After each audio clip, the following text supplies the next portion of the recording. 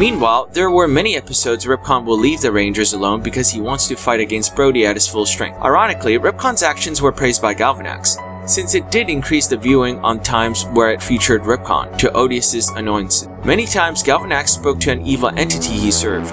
That entity glowed in crimson light. Apparently, he is recovering from good magic he has suffered in the past. The evil entity has fought Adam before with a team of Rangers organized by the Sentinel Knight.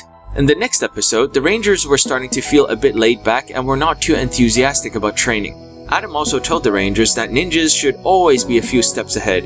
When a ninja feels satisfied during a fight, that's when a ninja will fall. This sparks an idea in Sarah's head that would make things interesting for the team. She tried to conjure a Zord for the new ninja star but keep on failing. Feeling upset for not being able to create a Zord yet, Sarah decided to go for a walk. Sarah has been focusing a lot on building a new Zord, but was at a creative halt.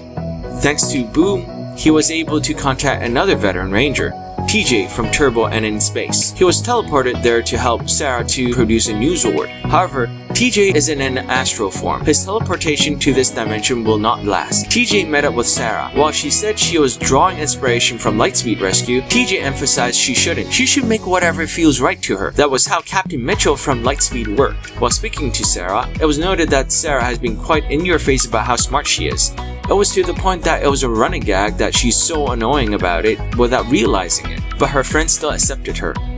Sarah had a heart-to-heart to TJ about not wanting to live in Billy's shadow, as he is the smartest person anyone around her ever knew. She always gets compared to him. Others bullied and isolated her on Aquitar because they think she only have good grades and is where she is because of her father's influence and reputation, rather than because she is intelligent and works hard for it. TJ encouraged her to loosen up and tried her best not to pay attention to others' judgmental views. TJ said he gets compared to Tommy a lot when using turbo powers, but he powered through it and showed he is just as a competent leader, as shown in space. Sarah decides it would be most useful to make something that can fly into space, since they have an aerial mode and ground mode. The next battle makes more sense to be in space. She started to think about the coolest futuristic swords, thus TJ suggested they should go to the planetarium to draw upon more inspirations, accompanied by Calvin and Haley.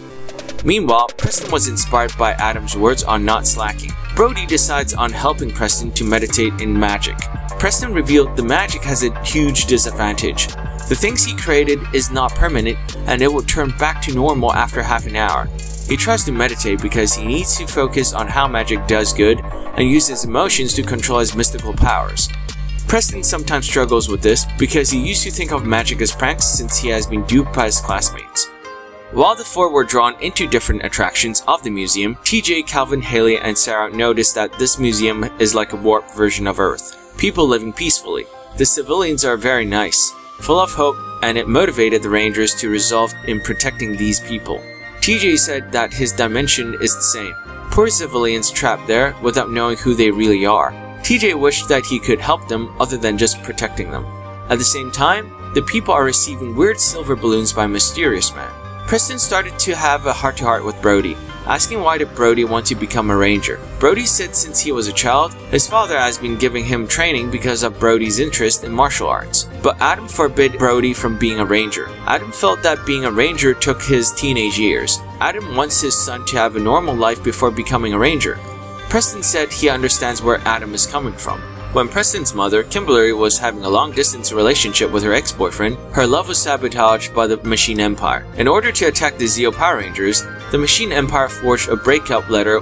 The Zeo Rangers actually fell for it, and before she knew it, he started seeing someone else. She was heartbroken by this and tried to move on. And this is one of the burdens of being a ranger. There will never be a normal life. Is Brody ready for this? Brody finally understood why Adam did not want him to be a ranger until he's older. Suddenly, they were alerted by Boom that there are multiple giant Galvanaxes across the city again. The two Rangers used their personal Zords to fend off the giant Galvanaxes. Galvanax chuckled at the Rangers panicking, hoping if the Rangers will escalate in retaliation to energize more ninja stars. While fending off the giants, Preston notices something is off about these Galvanaxes and noticed they are actually illusions. Brody used the plant and wind technique to create a kite and Preston gave him a lift. Brody will act as Preston's satellite as Preston tried to detect the source of the magic. Meanwhile, the other 3 Rangers finally found the resolve to produce an auxiliary Zord onto the Ninja Star. They created the Astro Zord. Calvin cheered as he saw the saucer image on the Ninja Star, while Haley and Sarah looked at how differently the Zord looked than when they had imagined. Sarah said it looks nothing like the Astro Megazord, nor the Mega Shuttle. TJ said how cool it would be if those Zords knew how to spin. That comment persuaded Haley and Sarah to appreciate the Astro Zord. Sarah said that Astro Zord has the power of star slinging and satellite stuttering. The other Rangers meet up with Preston and Brody after they were alerted by Redbot about the giant Galvanaxes.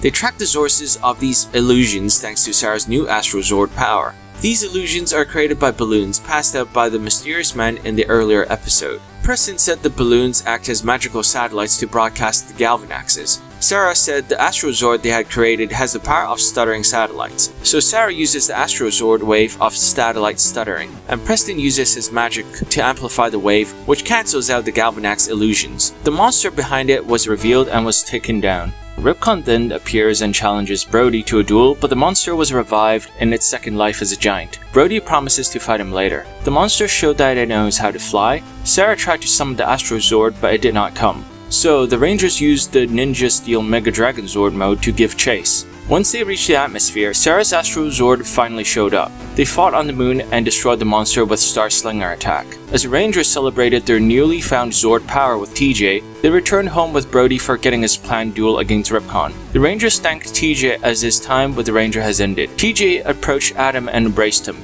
He told Adam he shouldn't blame himself for what has happened with the other Rangers. Adam forced a smile, but he still feels like it's his fault. TJ is then teleported back to his dimension. Why is Adam feeling so guilty? Time and again, the Astro Zord proved to be a powerful ally. In the episodes, we learn more about the Ninja Steel.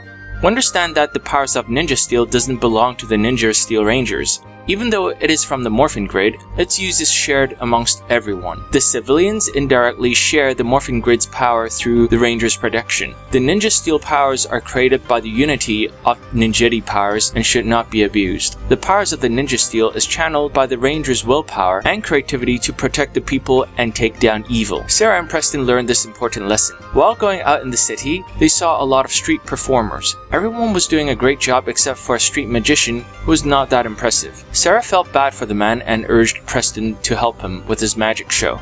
The street magician gained a lot of traction and earned a lot of money through Preston's help. The other Rangers saw the commotion and were quite upset by the two. Sarah rebuttals that Preston is using his powers for good, to help the poor man to make a living. Adam then asked if Sarah told Preston to perform for that street magician, or is it for their own ego? The two later learned a lesson not to easily use their powers when the two tired themselves from the performance. They were unable to fight to face off against Madame Odious' new Nylok monster. This time, not even the Astro Zord could have helped them, and they lost it in battle, taken by Madame Odious. The Neo Nylok was about to crush the Rangers. Galvanax appeared and started to attack her monster. She was locked in a Galvanax's dimension after being berated for going over his head. He needs Adam to energize all the Ninja Steel first. This time, Madame Odious hit the Astro Zord star she stole away from Galvanax. Sarah was heartbroken when she realized her Astro Star was stolen. Preston blames himself for wasting his powers on something so trivial. Adam and the group tried to ease the sadness from the two, and Boom calmed the team down. While comforting Sarah, Calvin shared his feelings with her. He admires her and finds her amazing. Unlike him, he feels very insecure about his place as a Ranger. The reason why Calvin is always the first one to suggest celebrating their victories, partying, and cracking jokes is because he is very ditzy and airheaded at times, making a lot of mistakes. After Rocky, Calvin's father has injured himself during a martial arts tournament. He was inspired by engineering textbooks and pursued a degree in engineering. Calvin looked up to his father as a top car designer, which inspired Calvin to be a gearhead. Calvin never saw Rocky as a ranger. Thus, Calvin's path felt like he was destined to be a car designer, not some superhero.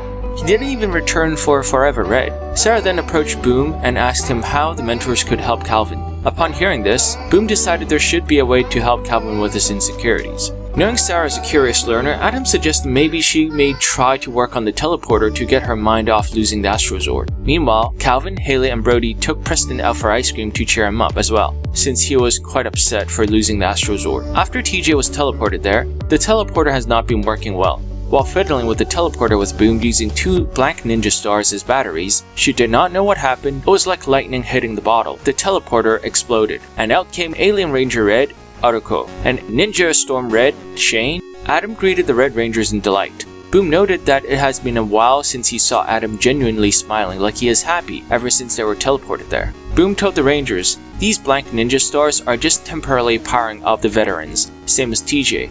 Their time in this dimension will be short before they are teleported back to their dimensions. But because the two are ninjas, they're able to channel their ninja powers through the stars and grant them powers.